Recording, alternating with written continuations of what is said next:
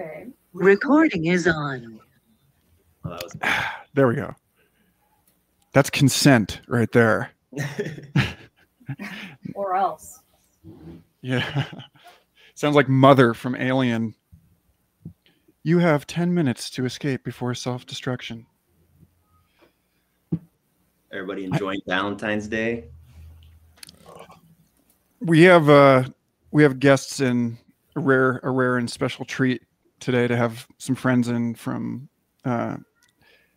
down south, Silver City, New Mexico, and they have two young grade school age children who are right in the ripe age of, you know, getting excited about Valentine's Day because you get to do all the arts and crafts for school. So I'm reminded that this is like a serious holiday with gifts and stuff. It's been so long since I've celebrated this in any kind of meaningful way that I'd forgotten what just how deeply it's been commercialized and you know, it's cool though. It seems like a good year for a Valentine's Day because everybody's intimacy has shifted so profoundly over the last year. Right. Even a commercialized version will do. Yeah. Well, it seems like there's a lot more people sharing celebrations of their love on social media this year than there were last year. It's also much harder to sell tickets to exclusive, romantic dinners and Valentine's Day shindigs and stuff like that. So you're not inundated with like all the advertising that you get most years. That's right. Just $200 a plate for the fanciest Valentine's Day dinner you'll regret. It was interesting. Oh, good. I was just going to say it's interesting that you brought up the kids because after 7 years of teaching high school, I'm teaching kindergarten this year. And that was definitely a thing on Friday. And those kids put in the work, like bringing each other gifts. It was incredible, the amount of stuff they brought each other. Yeah, it's funny the head count limits on grocery stores here, I think, reflect a model of traffic through the grocery store for an average day and not a model for traffic on a holiday. And so, like, there were technically the legal number of people in the grocery store yesterday, but when my wife sent me in to buy roses for the kids, there were like 3 aisles in the store that were completely packed with people. And then all of the checkout lines, because everyone was just in there getting cards and chocolate and flowers. And I was like, this doesn't feel safe. Like, this is technically safe, but this is not, this is one of those situations where it skews so far from an average distribution that, the model for what constitutes retail safety is broken here, which seems like as fine a place as any to like bring up the fact that we're talking about Santok, and that this book is a really eloquent challenge to the way that kind of abstracted thinking performs violence against the warm, wet complexity of our actual lives. But before we dig into that, if anybody else had some seasonal thoughts to share, I don't want to shut that down quite yet.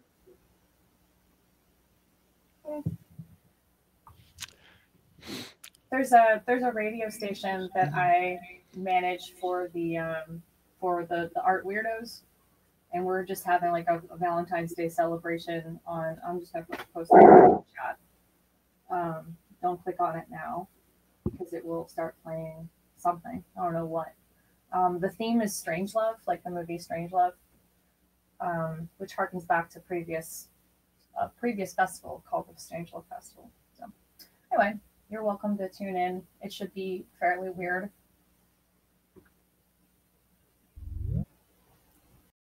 Excellent, thanks. And welcome, the Rev. Nice. So I don't know where, I will admit to being just absolutely terrible at hosting these events, but I'm hoping that we can decide together. And it's going to be hard if I'm the only, I completely respect everyone else's audio only preferences, but it does make it more difficult to identify when someone would like to speak. And so I tend to have a bad habit of just ranting on under those circumstances. So if you want to remain faceless, but you do have something to contribute, then please raise your hand so that I'll know to shut up. I think, I just want to start at where Tyson Yunkaporta starts in the beginning with this beautiful statement that the war between good and evil is in reality an imposition of stupidity and simplicity over wisdom and complexity. And, just to riff shortly on that, I recorded an episode of Future Fossils last year that I have yet to release with a dear friend of mine, Violet Luxton, who works on events and social organization for the indigenous community in Chico, California, with Claremont College, and has been instrumental in not only getting involved with the Santa Fe Institute, but also in critiquing Western science from the perspective of an indigenous holism. And when we were on the show, which eventually I will release, I think it came together as a nice sort of sequel or graduate level investigation of the conversation I had with Nora Bateson last year. And, I'm sure most of you are familiar with her work and her insistence on warm data and on how to undo the violence performed on the world by abstracting ideas out of context, by resituating them in the body and in context dependency. And she also speaks about, sand. She also uses this metaphor. And it was interesting in the case with Violet because it ended up being one of these, we were, I guess you could call it doing a kind of a yarn where, asking into each other's, the authority of each other's experience and of the heritage that each of us carry, trying to make sense of the ways in which, and we talked about this, actually, Violet was with us on the Lilith's Brood calls, where, we were getting into the ways in which trauma creates, even for those who have an inherited and a holistic way of navigating the world, with this sort of paradox of a wound that others the oppressor,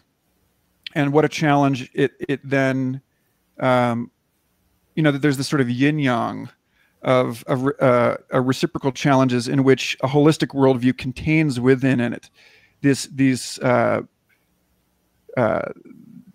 violences. And later on in the book, he speaks to that, and I would love to get into this more later, but maybe I'm getting ahead of myself. In Tyson's chapter, when he talks about duck hunting as everybody's business, and he speaks to the responsibility of the distribution of violence through a system, and the way that the West tends to partition violence, there's so much has been written about the way that we sanitize the death industry, be it through funeral homes and factory farms and industrial warfare and so on, and how that ultimately ends up not only creating more violence, but not all of that violence is physical. Some of it is spiritual violence, perpetrated on one's self, because you are not able to actually witness, behold, and embody yourself as a complete embodiment of the dynamics of and the paradoxes of one's life. And just as a last little thing to stitch onto that, I think a really, for me as a sort of colonized Westerner type, although someone who nonetheless really struggles to anchor my identity and my movement in the world in a reclamation of the indigenous epistemes and practices of my European and Asian ancestry. There was a really beautiful expression of this to me, anyway, through the work of Eddie Lee, who's an SFI postdoc who studies violence and was looking at data on warfare in Africa and showing that violence occurs in what he calls conflict avalanches. And that, Steven Pinker, absolutely questionable human being we should get into later. Talk about cooking the books. Chris Ryan has actually published a number of articles at Psychology Today of, just how damnably bad Steven Pinker's cherry picking statistics are when he's talking about the world becoming a more peaceful place. And, and Eddie Lee, the research that he lead authored was on how conflict proceeds by the same physics as like a sand pile collapse, and that if you sort of try to prevent it, if you impose peace in one area, then it just builds up pressure elsewhere in the system, and creates these conflict avalanches that in many cases may be more extreme or severe, and that there are other good reasons why conflict, as he suggests here, that conflict is not only necessary but vital to the collective sense making and meaning making and wisdom production of, be it a human society or an ecological community. SFI talks about that in terms of collective computation. And so, just to end this thought, it was really interesting in talking with Violet. So much of that conversation was about appropriation and consent. And I left, the reason I haven't published it yet is because I left that rap with her unclear about whether the statements that she and I had been making about my place of work were actually fair in the way that descriptions of indigenous worldviews are fair or unfair, and that that to simply speak about it as a third party, as an other, without inviting the wisdom of that community into an opportunity to confirm or deny statements made about itself, felt like a bizarre sort of counter appropriation. And so I left in this really weird sense where I ended up having to go talk to the VP at SFI and saying, I don't think that this is of any danger to the reputation of this place, but I feel morally obliged to bounce this conversation off of you once I've edited it, because otherwise it felt like a form of trespass.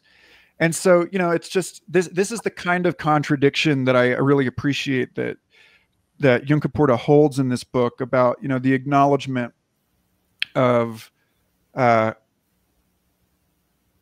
these seemingly contradictory statements about the world, and that, I apologize for the power tool noise, that that it is totally possible, because you're beholding and directly engaging with the complexity of this world at multiple time scales, at multiple spatial scales, at multiple scales of the inclusivity of identity, you know, concentric circles of we, that May I? Yeah. You may have an entire book club full of people who are waiters, not interrupters. Yeah, well, then I'll just sit and shut up for a minute. So I told you before we kicked off this call that I had written a whole bunch of stuff on a big piece of paper, and just like as I was reviewing the book, because I read the book like 2 or 3 times over the course of this past year, meaning I listened to the audiobook and then I would like kind of like go back into the pages and things like that. So like some of these things have greater resonance for me and some of them other. Just in terms of the things that you just said, the thing that like kind of like is like blinking red for me is like the abstraction of violence away from further and further away from society. So I feel like the thing that I've been most tracking over the past, let's say 3 to 4 years, especially in like small community settings, is this desire to abstract even the even social conflict in terms of just anger and aggression away from like social centers. So like meaning that at this point, and maybe this harkens back to this sort of like myth of progress, like everything is getting better because we can tell that we never see violence, we never see conflict. It's just not in our midst. That, you know, there's that paper like sort of I'm gonna mess up the entire title of it, but I just keep on thinking about it. The prevalence induced concept judgment, right? Like so, like the more you're asked to find red things, when the red things go away, you start finding purple things because they're like red enough, right? So like I feel like this myth of progress, especially in green-centered societies, by which I mean like integral green or social or spiral dynamics green, more collective orientation, more like figuring out the rules as you go kind of orientation, has this sort of like myth of progress baked into it, where like the less we see violence and the more like we're going to keep looking for evidence of violence, right? And the evidence of violence that we're now looking for is people disagreeing with each other. Like even at this like very, very small, like possibly like the narcissism of small differences scale. And the deep problem with that is, you know, you can say like, well, that's great. Like I feel like everybody's like finding ways to have discussions that are like more civil. It's like, actually, that's not what's happening. And in my direct experience, this is ripping communities apart because, like as Yunkaporta talks about in the book, that like narratives can only like a true narrative, like a true like sand talk, a true yarn that you share with somebody. False narratives fall apart. But if you never actually have that sort of like, you know, confronting your true story with somebody else's true story, what you end up with is people who are able to hold on to a false perception of what's going on, and what's going on not just for themselves, but also for everybody else in that community. And by the way, when I say community, I don't mean like thousands of people or like people, you know, subscribers to a podcast or whatever. I mean like a group of people like under Dunbar's number. And so what I've been directly experiencing, like sharply, like I saw this like turn over the past like 4 or 5 years or so in my communities, is this shying away from expressions of anger, shying away from expressions of even just disagreement, like a fear to even have these expressions within your midst, and this impression that that social harmony, just sort of like this artificial like patina of harmony, means that we're all doing well. But what I end up seeing is communities being ripped apart, where like because these false narratives are never challenged, people go on believing like really horrible shit about each other, and then like things just falling apart, like at an inflection point where people can't even talk to each other anymore. Indeed, you know, and just to layer one little cherry on that, I remember, I think it was at Rainbow Serpent Festival in Australia back in 2017, when I met I want to say a European Australian that had spent some time in LA and was bemoaning to me the fact of just, you know, how shallow it seemed like the relationships were in America.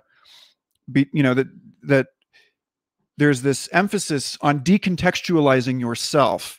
You know, go west, young man. That we have, you know, this powerful individualism has led to people, you know, extracting themselves out of context and thrusting themselves into these entrepreneurial situations far away from home, which is extremely poignant and difficult for me now here. You know, really testing and damning the myth of the nuclear family with my wife and my child here in Santa Fe, 700 miles away from family or you know, childcare help or anything.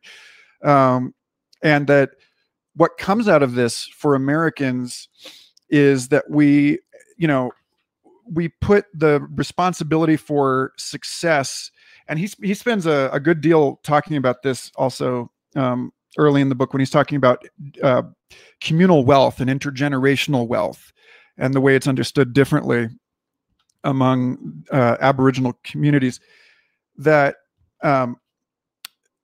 we lose the social support networks. So, you know, like Germany is just like looking down their nose at us like, you guys are ridiculous. We also lose, you know, so like we have no net. And so we're reliant on these extremely brittle, shallow relationships with strangers. And so everyone is afraid of pissing off everybody else. And so everyone's nicer superficially to one another than they would be in Europe or in, you know, other areas that, you know, people have more room to make a mistake without it being catastrophic. And the superficial niceness is actually just a fear-based expression of, you know, worrying about falling through the cracks of society. And that looks to me very much like the erosion of topsoil in an effort to maximize the yield of monocropped, you know, industrial food products. You know, that we're so busy trying to make this particular ear of corn grow as big as possible that we're not looking at the health of the system over time, or we're not maintaining that which actually provides value. So yeah, you know, a culture in which people cannot butt heads with one another in what would seem to us domesticated settler minds as like very brutal is actually a much more terrifying place to live. It's because it's wearing a mask, you know. You got a hand raised from, I think, Karya. I don't know how to pronounce her name. Karja? Karja? I've never heard you say your name out loud.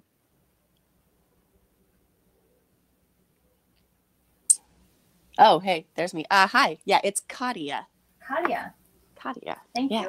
Sorry about that. Absolutely. No, it's fine. Thanks for grabbing. I was on the verge of just going ahead and interrupting. Please do.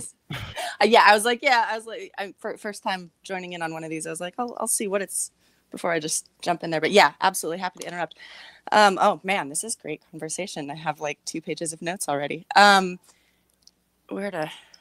had like 17 different things, but I think it's really interesting, this idea of the abstraction of violence and the explicit aspects of violence versus the implicit. I don't think that's quite the terms I'm looking for. More overt, and then whatever the opposite of overt would be. But there's, you know, there in any trauma, there's the obviously visible wounds, and then there's the invisible wounds. And if you look at that within a community, then you have the people who are obviously wounded by an action, and then those who surely are simply because it's a wounding that happened within a community, but those you kind of miss. Like, I think that one of the most clear ones just throughout all of humanity would be men and women. And obviously in modern Western culture, women suffer most of the trauma at the hands of the men, but there's very little conversation that's going on about what wounding the masculine has, whether that's actual physically gendered males or that's the masculine aspect of all of our humanity that we each possess. And how it's a silent wound, but you've got adolescent boys who are having complete breakdowns over the stress of someday earning enough income to support a family, while they're also suffering from complete estrangement from their emotions. Like women are generally categorized as maybe being crazy, but at least have a relationship to their emotional well-being, or to their emotions at all, where men,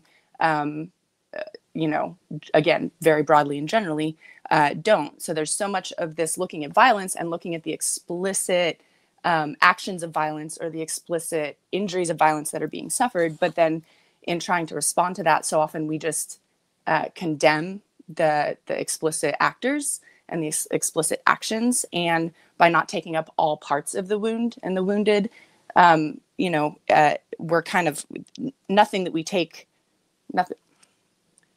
no correcting action that we take can actually come to any good in that case, because it's missing so much. And it's interesting too, the way that Tyson kind of weaves so many different things, consciousness and mentation and, linear time and space time and spirituality. And it's interesting because any trauma that occurs inside of each of us is going to split us into 3 roles surrounding whatever thing happened in that specific moment, whether it was small or large. And that's going to be the victim, the victimizer, and the savior. And so it's, so often these things are talked about as like a polarizing division, but really it's at least a 3-way split. And then we take on ways of behavior either within ourselves or within our relationships to balance these in these kind of coping for our woundings. And it's like every single one of those splits, you could say, is creating a new universe, where we are that slightly different person. And then within us, we have all of these different splits into these different roles surrounding these different issues.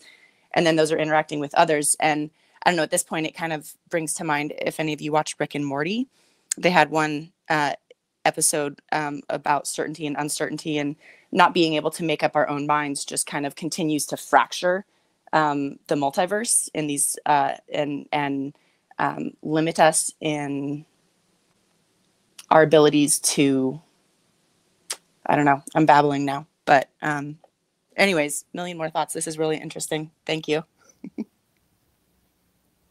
So, I think what you just spoke to is the reason why Joker was such a powerful and important film, because and why it was such a challenging film for us to process as a society, because we don't want to sympathize with the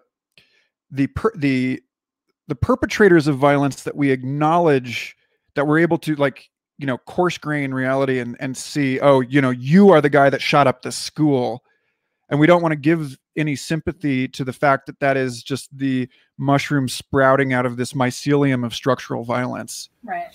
You don't want to be seen to give aid and comfort to the enemy in any way, right? Even if it helps create that enemy. Like it is legitimately concerning to sort of valorize the Joker. Yeah, being forced to take sides and being forced to declare enemy in order to not be declared enemy ourselves. That's right.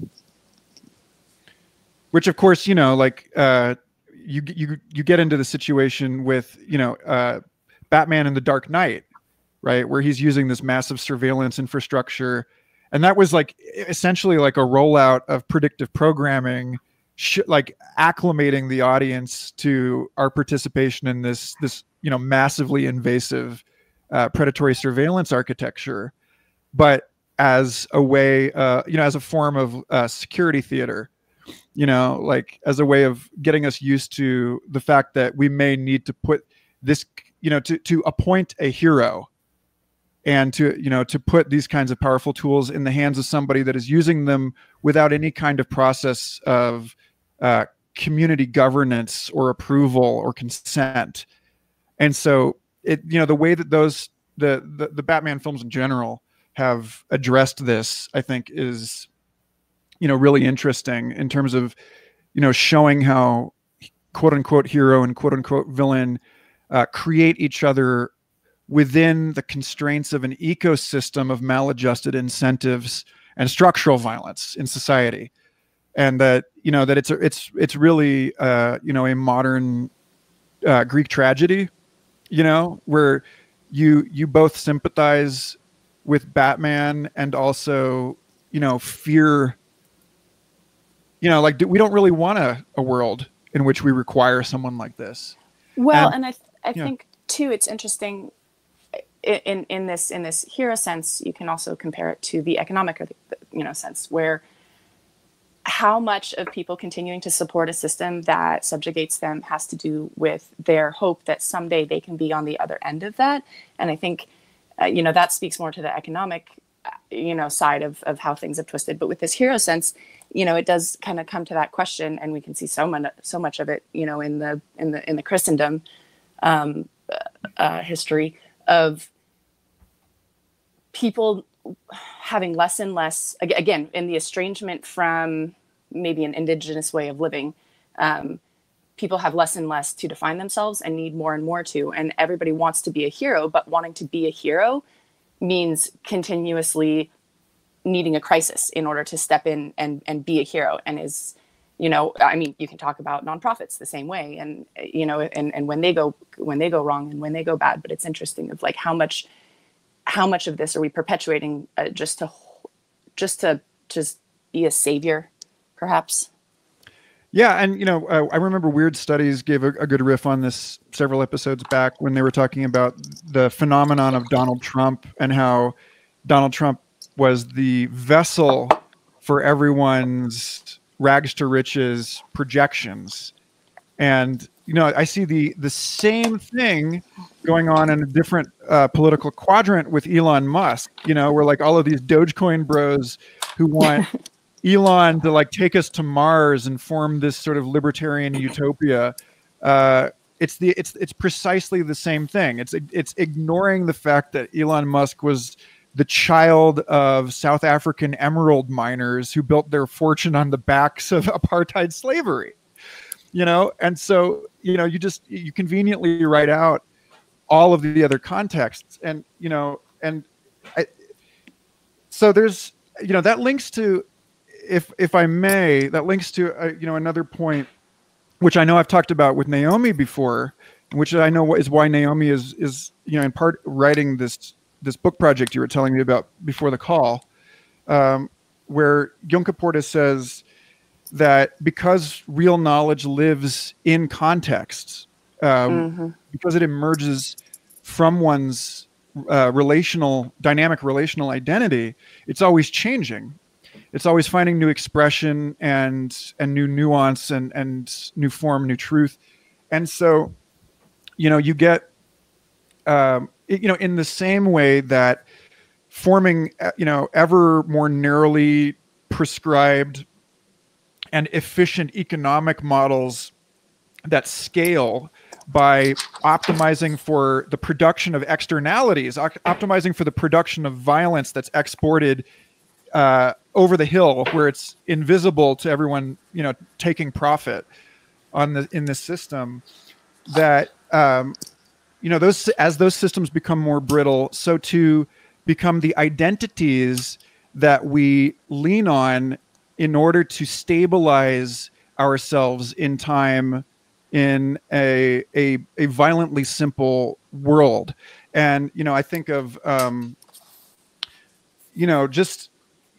as people's brains age generally, and quote unquote, given everything we know about neuroplasticity, it remains the case that there, as he talks about in this, that as we get ourselves into win a position in a more kind of stable context, we win security for ourselves in life, and thus sort of transcend the pressure to continue growing and developing as people, we become more and more brittle as egos. We become more and more fragile, and that that's this weird thing about the most privileged people are the least resilient. And so he says that in order to remain resilient, in order to remain dynamic and flexible and buffered and alive, that you have to release your knowledge, that you have to relinquish it in order to make space for something else. You have to empty your cup. So he says, I need to pass these concepts on so I can leave them behind and grow into the next stage. Failing to pass it all on means I'm carrying around like a stone and stifling my growth as well as the regeneration of the systems I live in. I'm getting tired of being a middle-aged boy in my culture. I was like, that is so, the people that I really look to as wisdom holders and as elders, a rare and precious resource among the colonized, right? These are the people like Richard Doyle and his mentor, Gary Weber at Penn State, who really issue to me the injunction to get over myself on a regular basis, to keep changing, to recognize the flimsiness of the story of biography that I carry as a way of insulating myself against surprise. And just as the very last thing to put on that, the Eric Wargo in Time Loops talks about this is exactly the reason why he thinks people form addictions, because if your brain knows you're going to get drunk tomorrow and the night after that and the night after that, then there's less to be surprised about. It's energetically easier if the brain as an uncertainty minimizing organ. It's security, even if it's security and shit.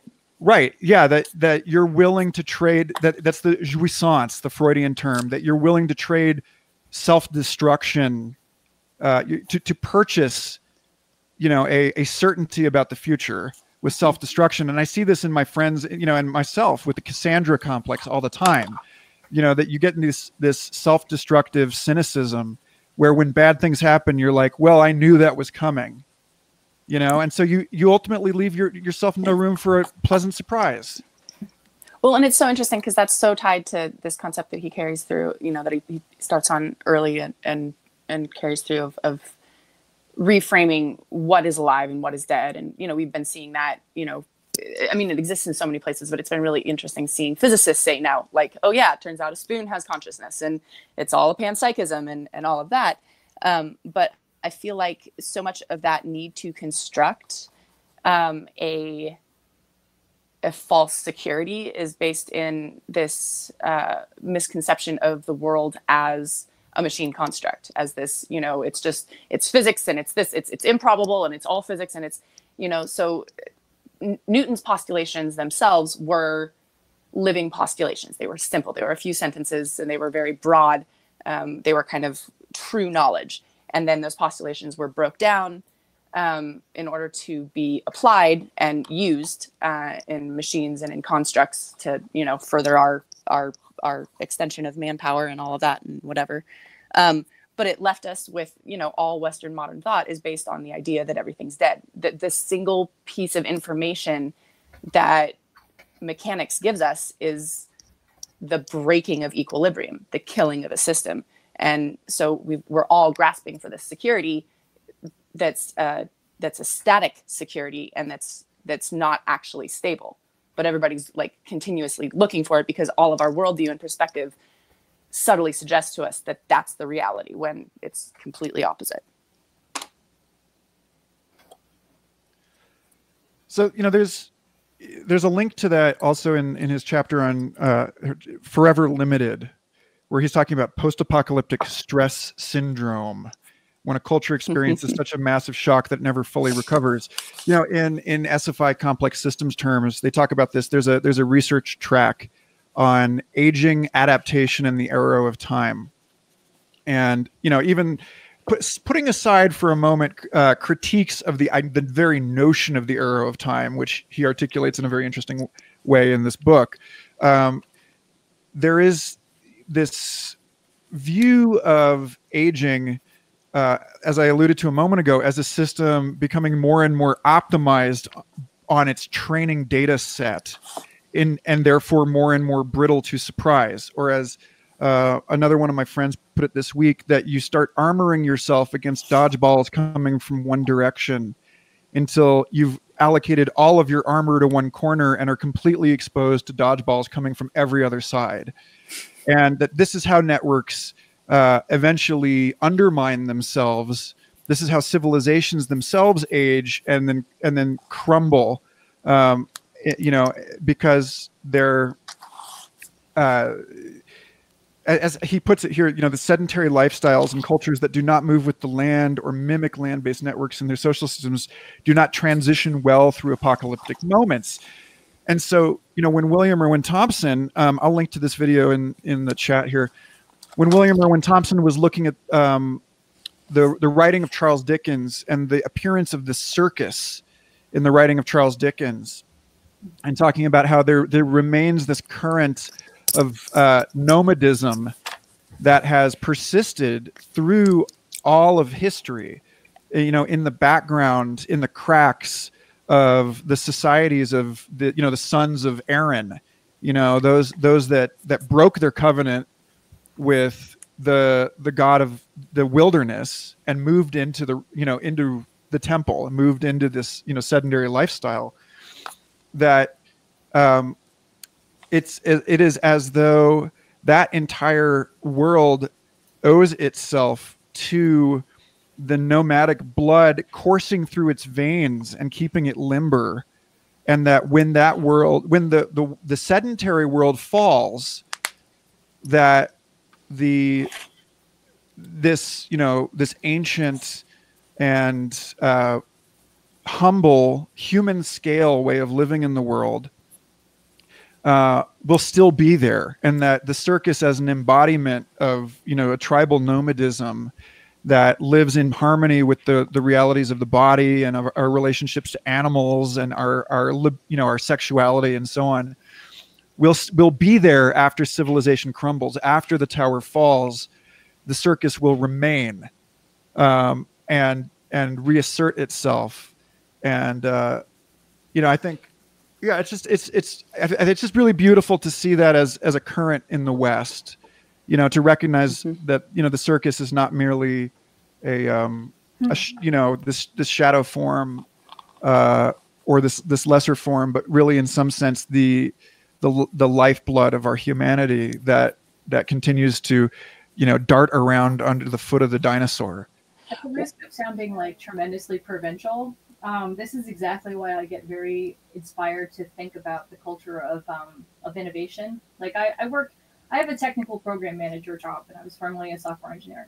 And in my career, like basically I see this march of institutions starting from the sort of it's a cliche at this point, but like fast and scrappy. Hear that all the time, especially as institutions grow. They're like, why can't we just be fast and scrappy anymore? It's like, well, I have some ideas about that. Would you like to hear them? And it's all about like the loss of the circus. It's about the loss of the people who were able to dance between the margins.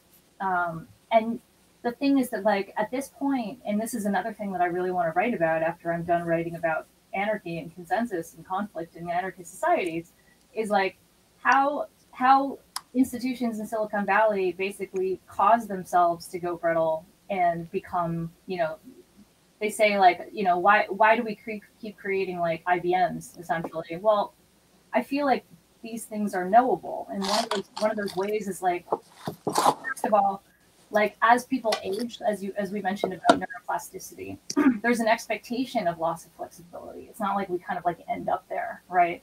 And so a lot of institutional creation happens because people are afraid that as they age, they will not be able to weather the surprises that they were able to weather in their youth, right?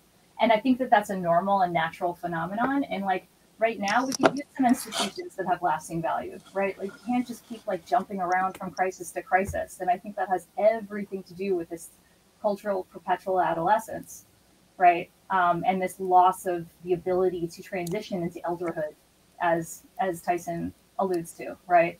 And so there's a role for the elders, but there's also a role for obviously the people who are jumping between the margins. But anyway, the thing that these companies keep doing, and I've been, I don't know, I've been working in like 2-year stints for a bunch of different companies for like 15 or 20 years. So now like I have all these different experiences of like companies going from small and fast to like it happens in the space of like 6 months, right? And what happens is the managers get together in a room and they say, this person's performance fits well on our spreadsheet, and this person's performance, we don't know how to evaluate it.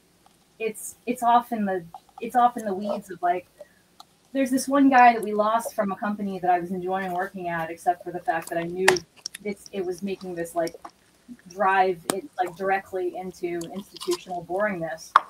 And this guy was like, people described him as Tank in the Matrix. Like he was the guy who he would watch all the logs, and then he knew before anybody else knew, before any of the alarms went off, when something was about to like fail, right? Because he had tuned himself as this like instrument of log parsing intuition. Like that was his flow state, like of just understanding like oh shit, the timing on that particular activity went from 0.5 milliseconds to 0.8, right? And he noticed over here this other thing, right? But he would never finish his tasks on time, right? And they ended up kind of like, you know, just like making him feel unwanted in the corporation. And of course, like they lost the ability, they lost that instrument, right? Even like outside. So these things just, they have this directionality to them. And I think that if corporations actually wanted, I mean, I think that a lot of people want to preserve that flexibility and things like that, but like you have to explicitly make space for it. Otherwise it just goes on this like march towards calcification. Yeah, I feel like there's a lot that correlates with that too, with the mindset of control and people feeling like there's such a view that an effective leader is someone who can control everything and orchestrate it all to come out perfectly. But you know, the one master and all of the rest of the cogs that they play perfectly to pull this, you know, wonderful thing from. When, you know, the truth is the real model is it's the whole ecosystem. It's the robustness. It's the, you know, it's the having all of the various pieces working together.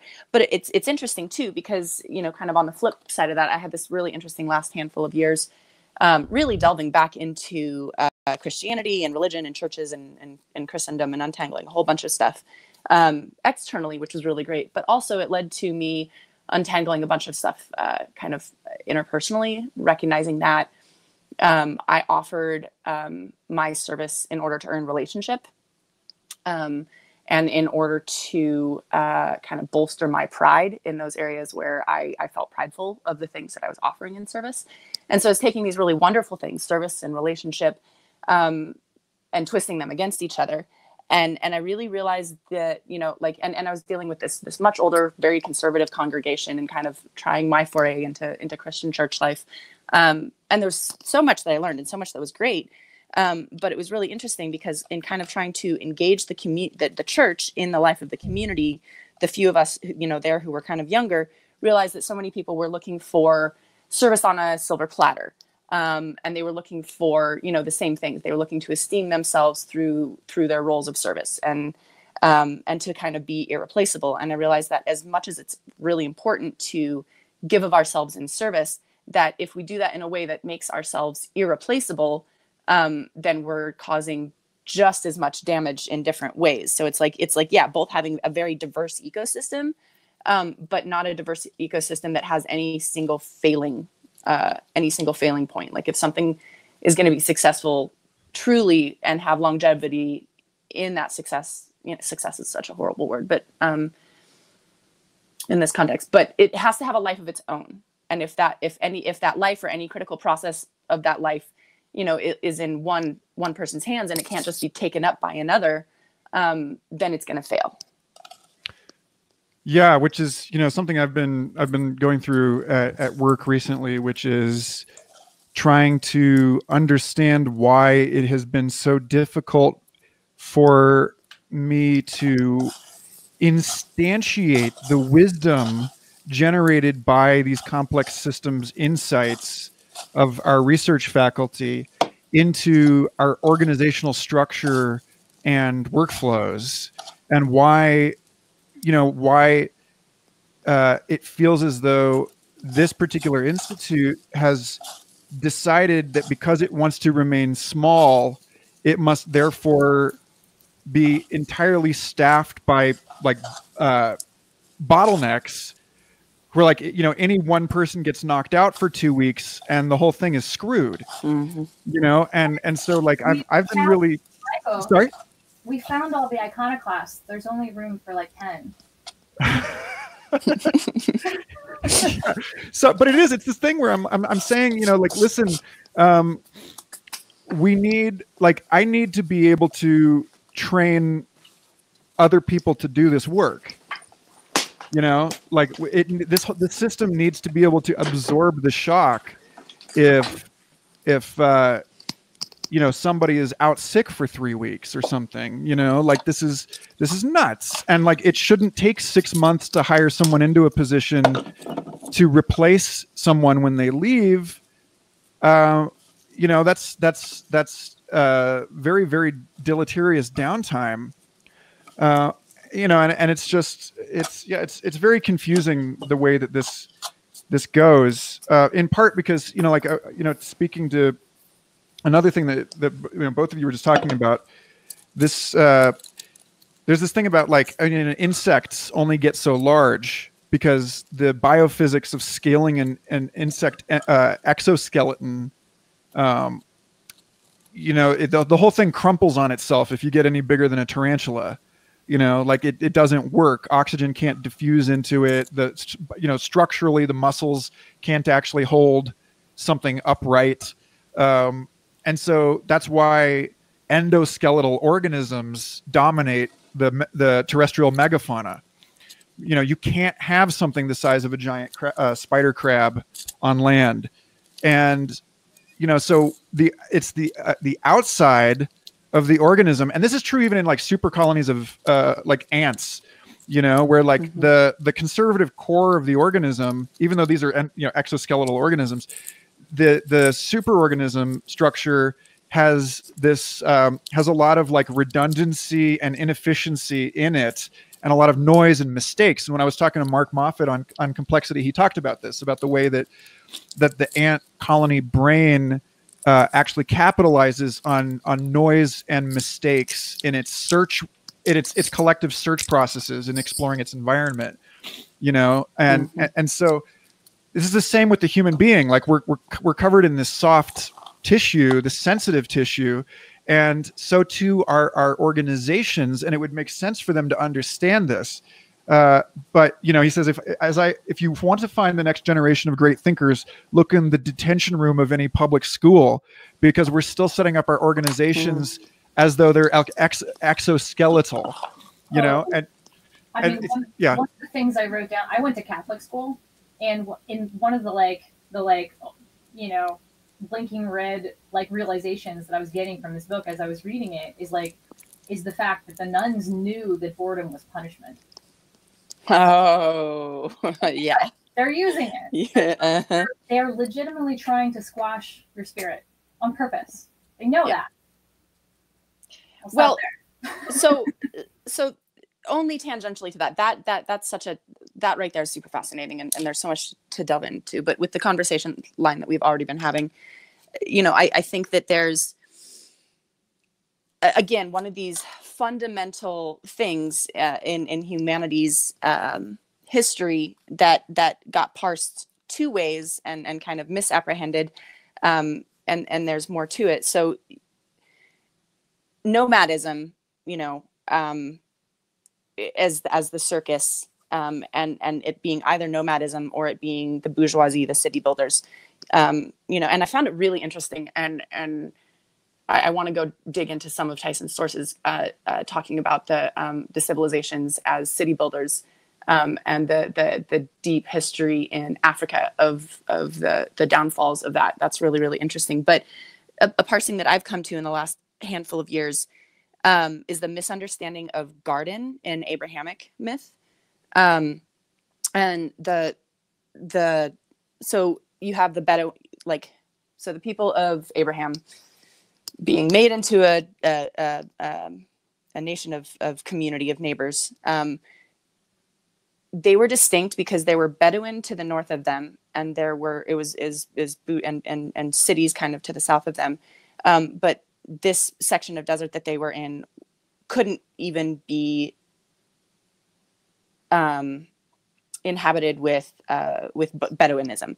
It was too sterile for that. Sterile is not quite the right word, but so this is when they were sighting for stands of sage, and where you would see a stand of sage, you would go and leave a sheep.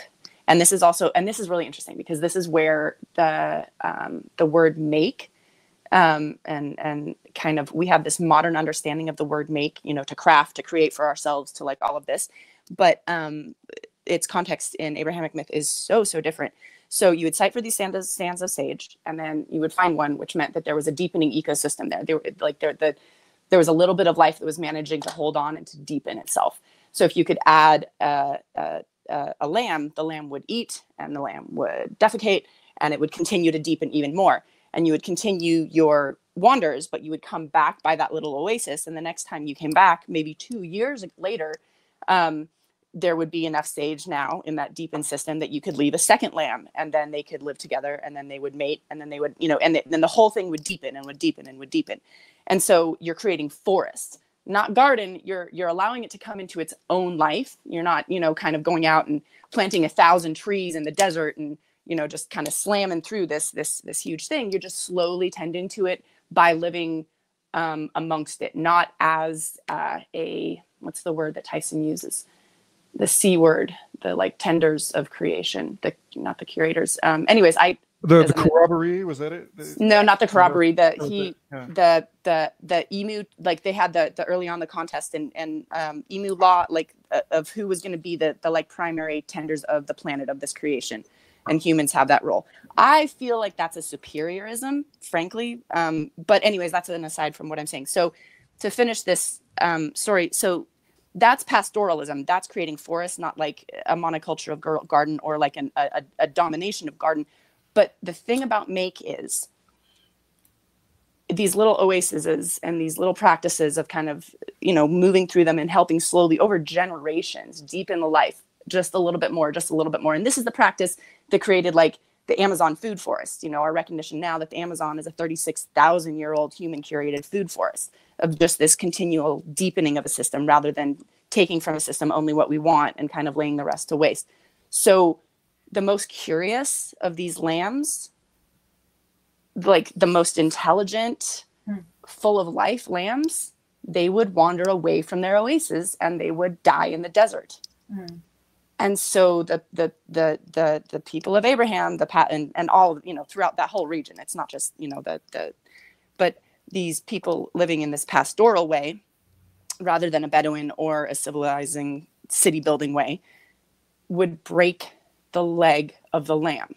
That is to make the lamb to lie in green pastures, this limitation to its supporting ecosystem so that all together may flourish, rather than one part going out and dying and then the rest of it suffering from the lack of their thing. So sorry, that was really long and like 7 different tangents, but that's it. I feel that as someone who's fiercely and deeply nomadic in spirit and has essentially had my legs broken in order to provide for a family. Yeah. Well, okay. And so I'm gonna the first time I came to understand this, I sobbed. I sobbed because of that understanding. And then I also sobbed because, imagine these people who live so close to the land, who know its tiny little nuances and know, and can sight sage, 2 miles away and just slowly tend to it and very little and have vibrant life, and here's this lamb that they've been living with in their tent that they're going to leave, they're going to abandon at this oasis. And they're going to break its leg, right? How heartbreaking is that as the tender of that beloved creation, to break that leg, knowing that it's what it needs and what everybody needs. And then to face that power and take responsibility for it rather than just numb ourselves to it and be like, no, no, no, we're masters. It's fine. It was given to us for that. Like, I think so much of the modern human condition is because of like that break right there, that shying away from the knowledge of our power and the heartbreak of it. Relatedly, to again sort of issue an invitation into some sympathy for the devil here.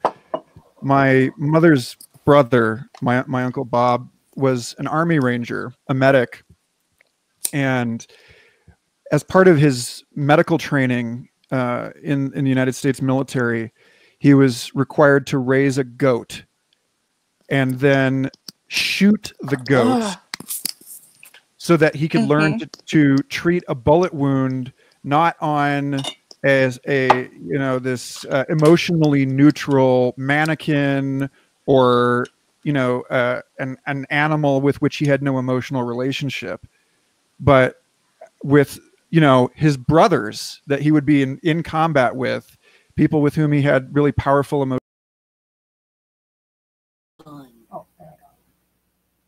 All right. Well, yeah. So, so this, there's something in that as cruel as it seems, and as cruel as it was, has,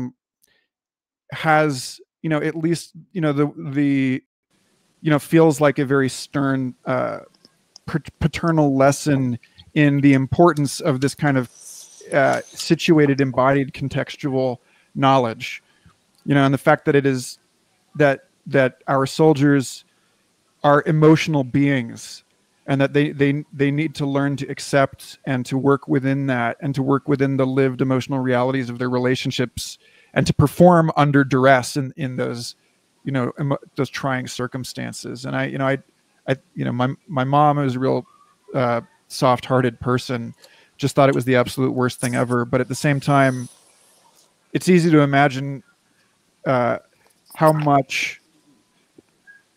much worse it would be if we were not preparing our warriors in that way. Yeah, the preparation for something, it doesn't completely negate the trauma. But it's like getting punched in the stomach, expecting it or not. It's going to do totally different amount of damage. Well, and it's interesting too.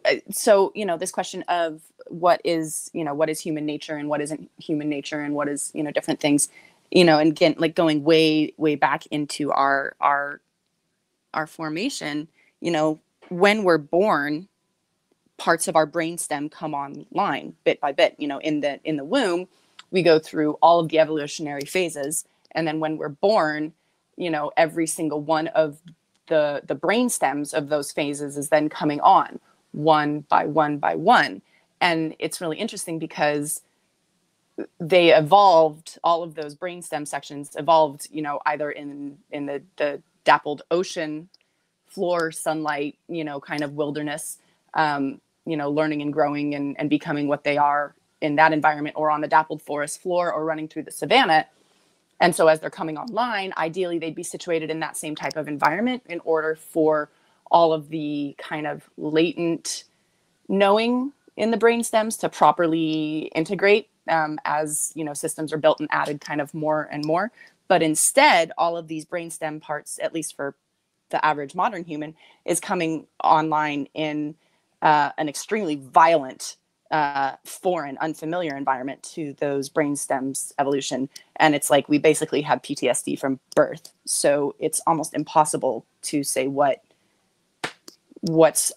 real and what's, because we're already basically operating from PTSD from the absolute get-go.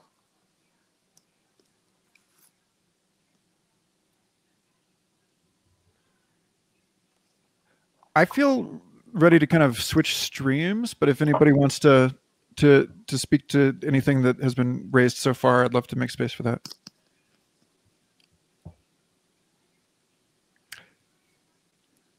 Okay, well, page 129 in my copy, under advanced and fair, there's this beautiful section that he's starting to lay out his account of human history and the emergence of the Prussian educational system, and I found that to be one of the most interesting passages to read in this entire book. But there's one piece in particular that I love, which is about why pirate flag is the skull and crossed femurs, and that these are these little hints of a former mode of human existence dominated by sky burial, dominated by this offering of our dead to become food for the ecosystem. And so everything else, the rest of the body is completely chewed up. Only the skull and large limb bones remain. He says the sky burial has been forgotten, and people are left wondering why there are not many bones to find, and why the ones they do find are fairly miserable specimens. It is probably because those specimens belong to rogues, bandits, and outcasts who had nobody to care for them after death, which is an interesting data set to build an entire prehistory from. And I think that's sort of like, yeah, if our entire history of humankind are just the lambs that wandered off property, right? Then this is that, to the point that you just made, we have a very, very skewed version of history. And, I think about this a lot with the fossil record. There was some research that was just put forward using statistical methods. Jack Shaw at Yale worked on this with SFI's VP for Science, Jennifer Dunn, using statistical methods to recreate prehistoric food webs that were only partially reconstructed by the fossil record, because the fossil record only captures, in most cases, hard-bodied organisms. It only captures the parts that can be. There are rare cases like the Burgess shale where impressions of soft body parts are left over. But so we have this, that speaks again to this thing about hard body parts, soft body parts, and the way that so little of the wisdom of indigenous society is visible to Western history, because it remained mutable, because it remained embodied and contextualized, because it dissolved into new relational contexts. And, so you like, again, with the Amazon, right? And people are like, oh, well, that wasn't inhabited. It's like, well, they were building all of their structures out of biodegradable materials. So you don't see them anymore. And like the only way that you can infer their existence is by the traces that they left in the production and maintenance of biodiversity elsewhere in the system. So it's this. I'm about to publish to Patreon this draft of an essay I've been writing, in which I cite Rachel Armstrong, who's an architect that works with living materials, and she has this great essay. I think she published it in IEET a few years ago, in which she argues that any sufficiently advanced civilization is indistinguishable from nature, and that basically the reasons that we don't find alien life is because we're looking for something artificial, rather than for these patterns that sort of minimize the gap, minimize the wastefulness. So yeah, I don't know, just a rant on that. But just the thought that, like, this whole question over lost civilizations, lost societies is so interesting, because yeah, of course, if you have a globe spanning trade networks that leave the metal in the ground, then what record of them do we have, except for the offshore temples that were submerged during the end of the last glacial period? I was really excited to visit a museum in Iceland when I had a 2-day layover there for work. And when I went there, like the artifacts that they have left over from you know, from the medieval period are completely like weather beaten and run down, and there's very few of them left because everything fell into the sea, right? And like wood rots and metal is just gets super duper corroded. Whereas if you live in the Mediterranean and you've got marble quarries around, and you figure out very early on how to scribble on them, it turns out that's a really good way to make your stories last a long time and to get them shared far and wide, right? So like, and also if you live in a dry climate, like in Egypt, right?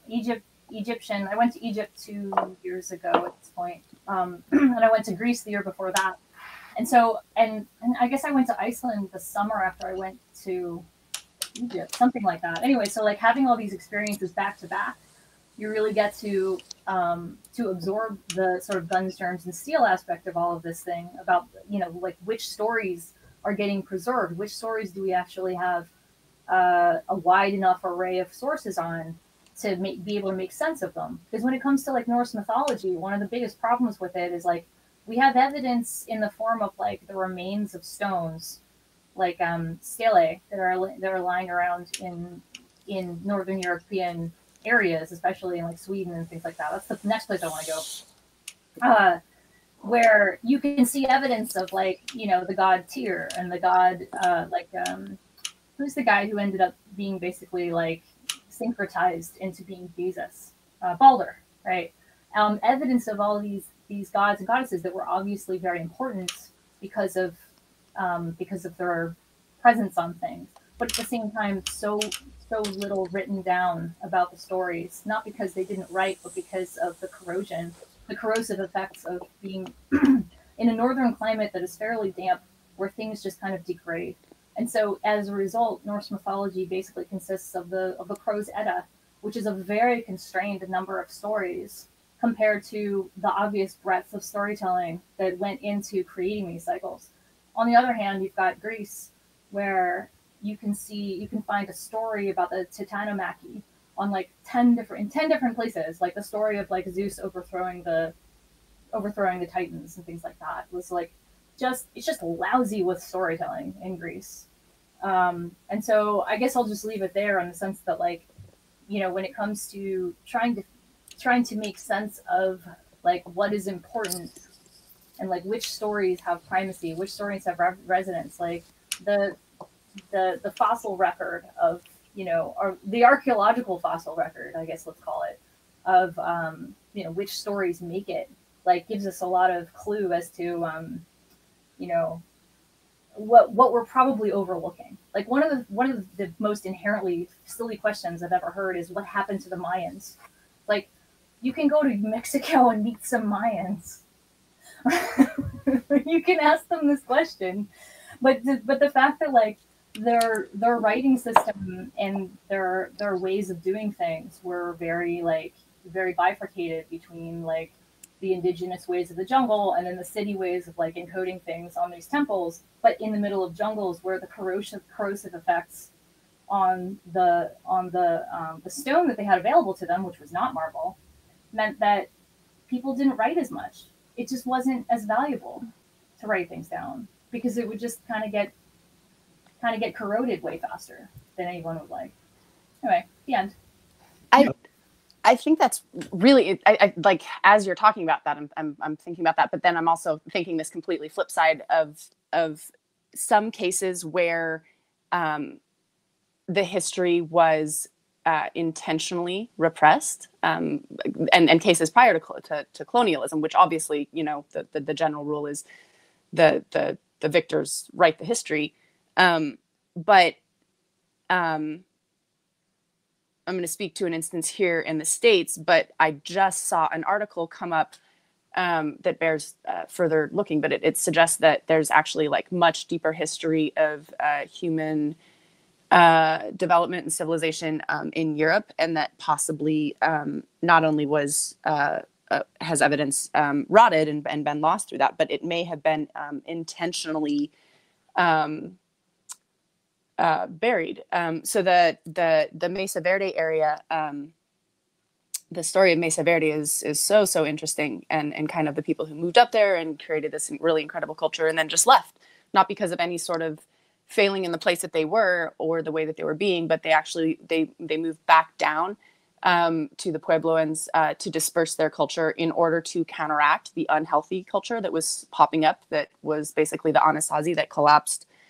And that's, again, that's not the right term to use either. This history is like really kind of coming more and more to light these days. So I'm using old terms to speak about it just because I've been following this for so long. But the mounds builders out like that were in the Mississippi River area. They get called the Cahokia Mounds, but they predate the Cahokian people that were living there when the mounds were first discovered. And as it turns out, this mound building civilization, kind of extends all throughout, all the way down into Central America and South America, and may have even been a global culture, is kind of what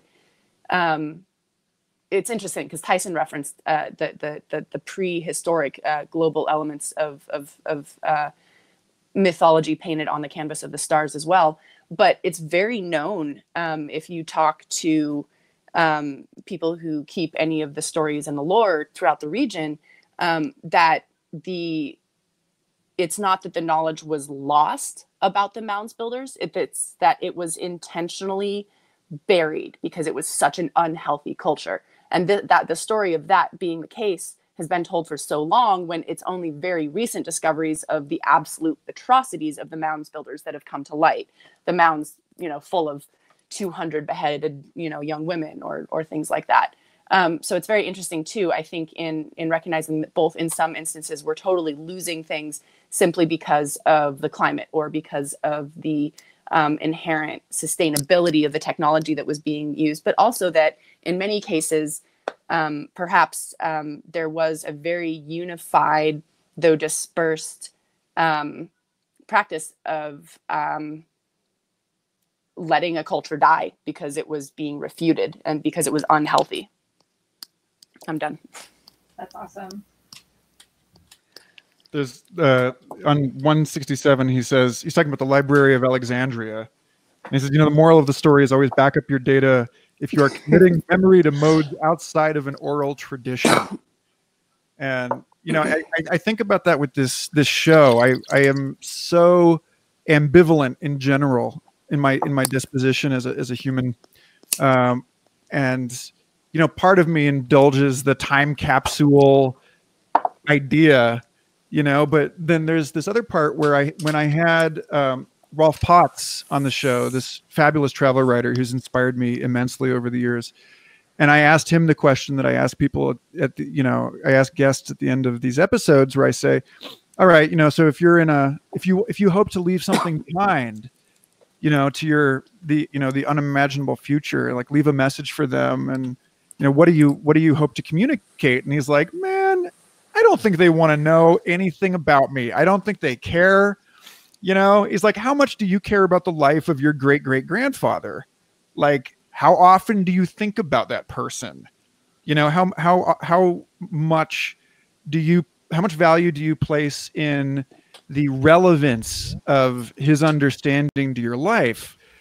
And it's like, it's interesting for me to hold the tension between those two things, because from the very beginning of the show, some of the best conversations that we've ever recorded for the show were accidentally destroyed.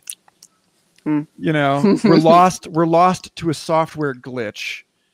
And, for anybody who's suffered a backup hard drive failure and felt like they had a stroke, then you realize what, the whole story of, the story of Thoth and the advent of writing was really getting at, and why it is important not to allow our innate capacity for memory to atrophy, even as we augment it, supplement it with these technologies. And then also to know when it's important to just lay these things to seed, when it is, when again, not to lean too heavily on this sympathy for the villain, for Joker, but like, when the world does need a forest fire to clear things and restore nutrient base to the soil, and when a whale fall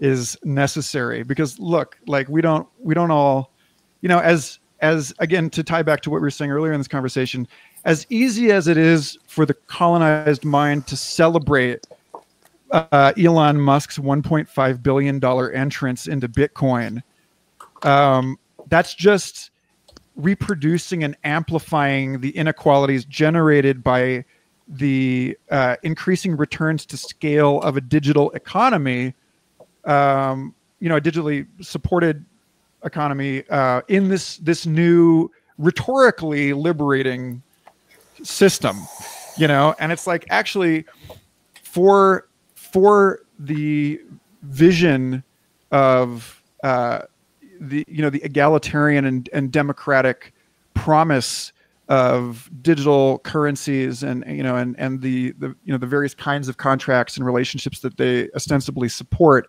to be made manifest in this world, then it is, we have to actually hold the line of this radically anti-authoritarian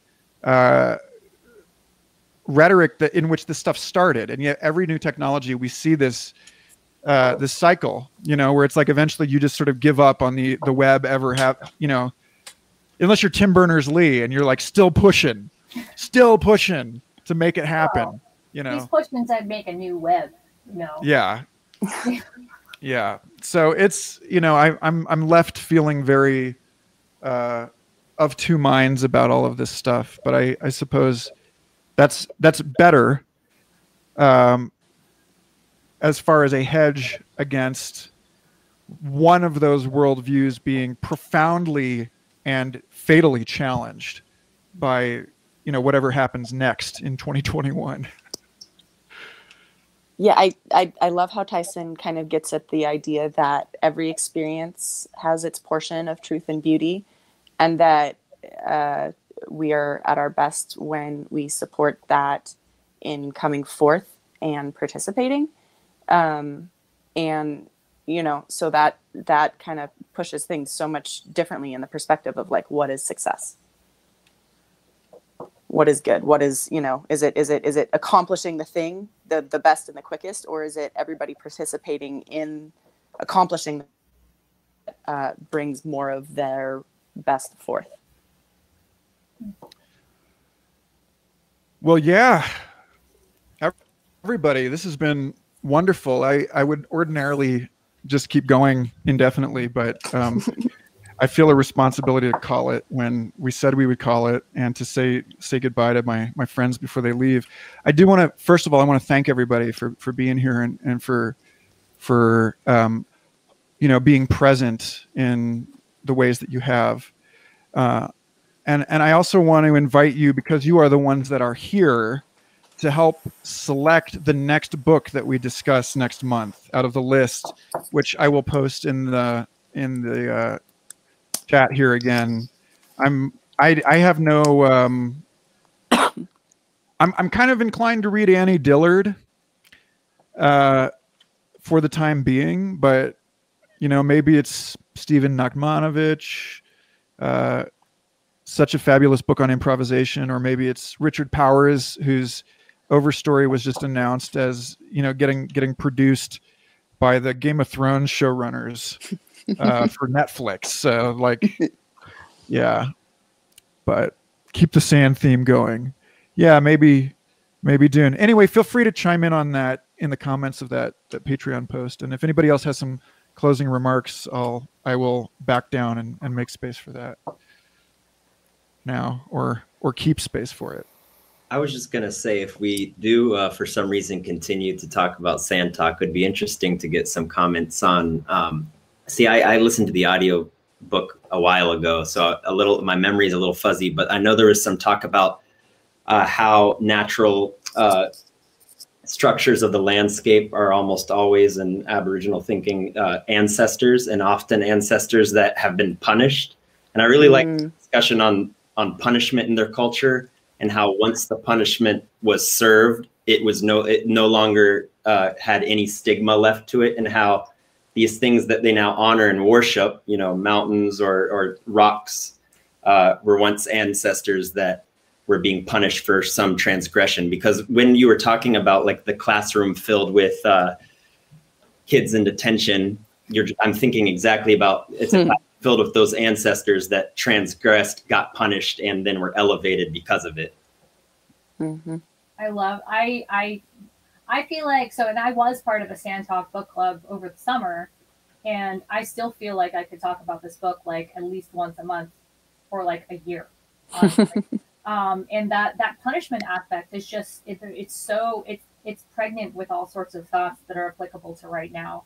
Like if we harken back to like probably more than an hour ago in this discussion about how like there's kind of like this ratcheting up of like finding more ways to create artificial harmony between people. What also goes with that in sort of like Alan Watts sense, I use this kind of phrase, goes with this like failure to be able to figure out what punishment means. And so instead of being able to figure out what punishment means, i.e. like, all right, we're going to put you in the shackles for a day and you're going to get tomatoes thrown at you for the stupid thing that you said on Twitter, right? And then it's going to be over, right? And we will all have had like, you know, being able to take a crack at you and then it's done, right? As opposed to that, now we just basically cancel people and then they're just gone. And in so doing, we're creating these growing cultures of people who just resent the dominant culture, which probably doesn't end well. No. Rather than Prometheus, right? Which is like that's that notion of like being turned into a static aspect of the updated terrain. Even though it's like an ongoing punishment, it's also an exaltation. So that's, yeah. I still keep in contact with people that we've banished from Noisebridge for things that, like, some of those things were horrible things, like really, really, like, bending their fame and charisma as a cool hacker dude into basically coercing people into creepy sexual situations and stuff. But the thing is that, like, as I catch up with these people, like, their lives have been more or less destroyed by this like extroversion of a punishment that we can never end. And again, it's just like, okay, well, how much sympathy do we have for the Joker? But at the same time, I don't necessarily think it's great to create this class of people whose punishments will never end, because that's how you get Spartacus. Well, it's a question of what is justice. Is justice restoration, or is justice punitive and vengeful? And conviction at least has the capacity to lead to justice if it's followed by, repentance and changed behavior and changed relationship. But that condemnation only assures more of the same and worse of the same. So much of modern Western culture is based on Puritanism, aside from the fact that purity is sterile and unable to support life. Just more generally, it draws this absolutist line, and that in itself is obviously enough of a problem in so many ways. But then where they draw the line is so much of a problem too, because they don't draw the line anywhere near our realistic beings. They draw it over in this idealistic place that's completely distorted in order to achieve that perfection of worldview. And that's where they draw the line. And so everybody exists already on the wrong side of that line, but the line's already been drawn. So there's no other line to be drawn between where we actually exist as whole, healthy beings and like bad shit. And so it's kind of, back to relative to that kind of Cassandra problem of like, okay, well, there's no way I can be great. Just I'm not achieving that perfection. Maybe that perfection is right. Maybe it's not. That's an ongoing dialogue, but I'm not achieving it. So like, why not just follow my whatever else?